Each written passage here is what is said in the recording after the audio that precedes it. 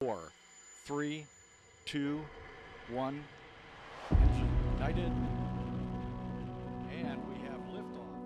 SpaceX Falcon 9 rocket. Aurora Propulsion Technologies start the decade with a fantastic announcement. In 2022, Aurora Propulsion Technologies' first satellite, AuroraSat-1, will be taken to the orbit by Rocket Lab's Electron rocket. The satellite's primary payload contains novel SmallSat maneuvering and deorbiting technology, Aurora Resistojet module and Aurora plasma brake.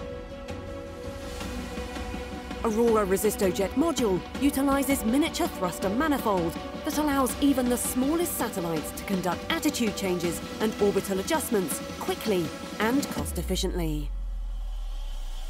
Aurora plasma brake is a revolutionary deorbiting device.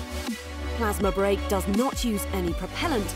Instead, it utilizes the interaction of ionospheric plasma and a charged microtether to generate Coulomb drag.